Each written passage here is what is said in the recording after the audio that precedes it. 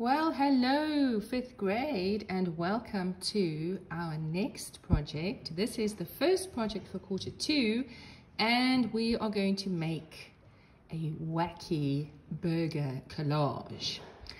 Burgers, you know, collage is just a fancy French word for scissors and glue. So we're going to make a picture using cutouts. Before you begin, you're going to need some glue. I'm using this glue, but a normal glue stick is absolutely fine. You'll need a Sharpie, you'll need some scissors, and you're going to need a variety of different types of colored paper. Now, I have painted this paper myself, so you guys can go ahead and paint up some paper. It looks really beautiful when you paint paper because you can actually see the brush marks. Have a look at this. So you guys can go make yourselves several sheets of these and leave them to dry and keep them away from pets, because for some reason when you put paper on the floor to dry, pets like to walk all over it while it is wet. Then I've also got some ordinary sheets of colored paper like this. If you haven't got this, don't worry, you can make your own paper by coloring or painting your paper. And I've got some pieces of paper like this that I've torn out of a magazine. Okay, then I've got 2 pieces of recycled card that I found like this, and we're ready to go. Okay, so the first thing I'm going to do is I'm going to take a pencil and I'm going to draw on this. I'm going to measure because this is the size of my paper, so it's just an ordinary piece of office paper. Let's just move some of those things to the side for now and move this over here a little bit. Okay, so I'm going to measure. I'm going to put this on here and measure roughly, and I'm going to draw a shape like a burger bun. Okay, so your burger bun at the top has got that kind of a dome shape, so that's the top. And then I'm going to draw the bottom, and the bottom of the burger bun is more flattened, so it's kind of a shape like that. So I've got the top and I've got the bottom. And I'm going to take my scissors and I'm going to start cutting. Right, so there's my top of my burger bun. Nicely organized, like cut out, throw away your paper mess when you're done, and the burger bun goes on the top. Now, I want you to make it come off the paper a little bit, okay? Because this is a wacky burger. It is so full, it's going to be so full of things that it's going to explode off the paper. Okay, so this goes over here. Notice how it's a little bit off the paper. So I'm going to lift this up, put on some glue. Remember, you guys can use normal paper glue for this, okay? A glue stick is absolutely fine, and I'm gluing this on like that. There you go, and there's the bottom of my bun like that. Right, so we all know that a burger bun has often got a few little seeds on it like this, so I'm going to put a few seeds on my burger bun like this. Nice, soft, juicy burger bun. Yum. Okay, and I've drawn on a whole lot of seeds. I guess sesame seeds on this bun, like that. So there you go. I've done my seeds all finished like that. Perfect. Okay, the next thing I'm going to do is I'm going to start thinking about some of the things that I want to put inside my burger. Over here I've got a piece of colored paper that I'm going to use. And the first thing I'm going to put inside this burger is I'm going to cut out something for the meat. Now, you can draw on your paper first. Remember, it cannot be too small. You're filling the whole sheet. So I'm putting this down. This is going to be a double cheeseburger, and I'm going to make some cheese to go on top of this. Okay, guys, here's something important I want you to think of. Before you start gluing things down, because this is collage, before you glue, you practice the layout. Okay, there's my first layer of cheese. Next thing I'm going to do is another juicy burger patty. Got my juicy burger patty coming up now that I've just cut it out like this. And so I've got another juicy burger patty like that. And I'm going to put even more cheese. Yummy. I want this to be a very cheesy burger. So I'm going to put even more cheese. Like this. There's my second layer of cheese. Excuse me. I've decided that I'm going to put a lettuce leaf. I'm going to cut this out. Make some lettuce like this. And I'm going to put some lettuce coming out of here somewhere like that.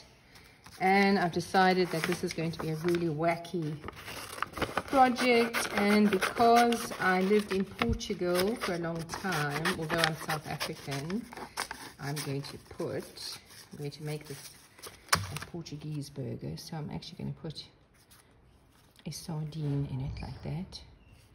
And the next thing I'm going to do is I've got something here that I really like. I've got this color here. And I'm just going to cut this out and then make a layer like this in my burger.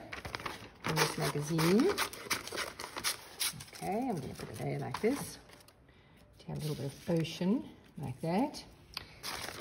Those papers to the side. And I'm going to take a little bit of this red paper here.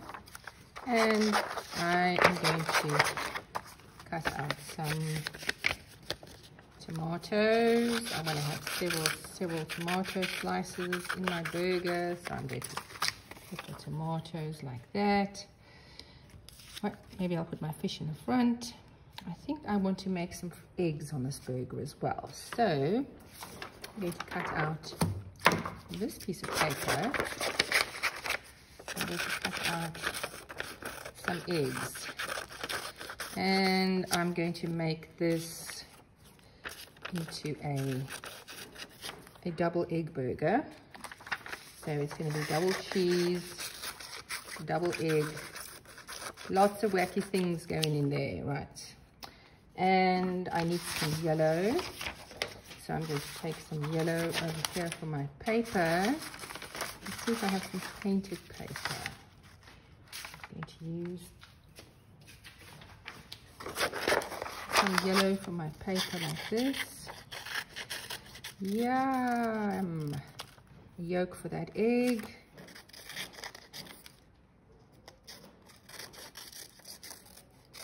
And a yolk for that egg.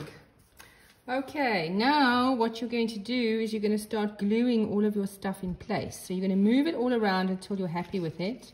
And then you're going to lift it up really carefully like this. And you're going to glue everything in place. So you're probably going to have to move your elements to the side again. And then you're going to start planning how to put everything together. So you're filling the space in between the two buns with lots and lots of wacky things. Guys, I've done this project many times before. And it's very fun. And one year, one of my students put a shoe inside his burger. And it was very funny. You can put anything like that. You can put a mobile phone inside because this is a wacky burger, right? So there is that. What other things could you put in your burger that was strange? Hairbrush or a pair of scissors. Or how about some strawberries? Or chocolate. A chocolate burger. Or some ice cream. You could put some ice cream in your burger and put a cherry on the top. Because this is a wacky burger, right? So I put my ocean. This burger's got a little taste of the ocean in it. And I'm going to glue in my sardine like this. I'm going to put my sardine over there. And now notice the overlapping, okay? I want to put some things behind and some things in the front. So I've decided I'm going to put glue on the back of this. I've decided that I want my tomato to go behind my fish. I'm going to move my eggs away for now because I want to put my other tomato behind my fish like this. Put my tomato there, and that's actually going to come out of the bun. And then I think I'm going to make some more lettuce. I'm going to cut out. In fact, I'm going to put some spinach into this like this. Cut out some spinach like that. I'm going to have a big old piece of spinach coming out, yes, because I want this to be super wacky. So I've got some spinach in my burger over here. You could even put a salt and pepper pot in it. I want you guys to use your imaginations and to be wacky with this, okay? It's a wacky burger project. And look at this. Mine has got 1,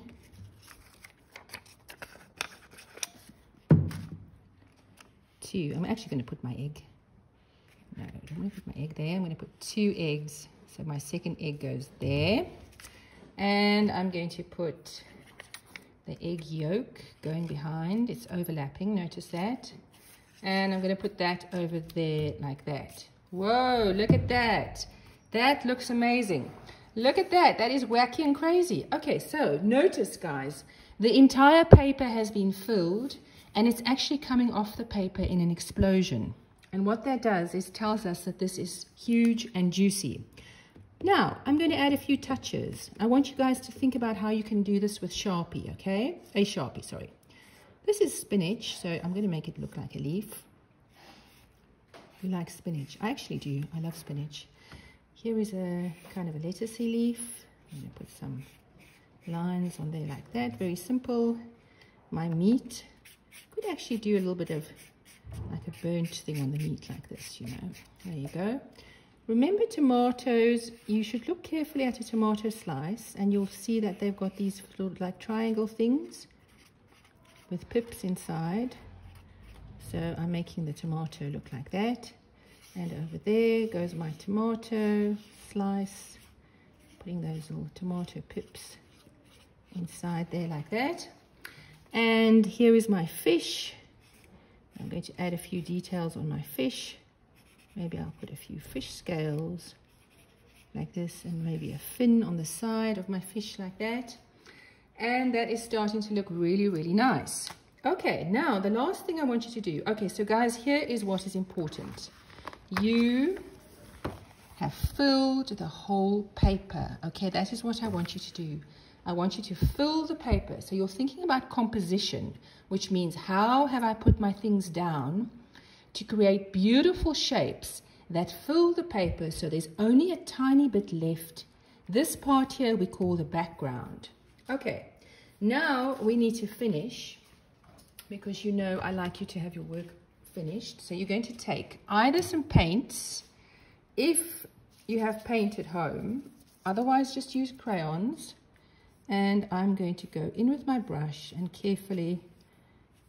I'm going to carefully paint the background, okay? So I don't want to see white paper for the background. I want you to think about all of your work. And I'm actually going to make like a stripy design. You are welcome to do anything you want here, but I don't want to see white. I want to see that you've thought about this. It just makes your work extra special and look extra finished. So I'm just going to go in there and make sure that I've painted. Crayon would also work really well for this, and so would colored pencil. You guys did a beautiful job with colored pencil for your shoe projects, and colored pencil is very simple and effective. Okay, so just going to go in like that and paint in my background like that. Okay, and that, ladies and gentlemen, is a wacky burger collage.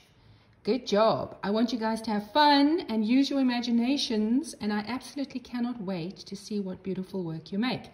Remember, take a photo of your work and upload it into the assignment in Google Classroom. Have fun.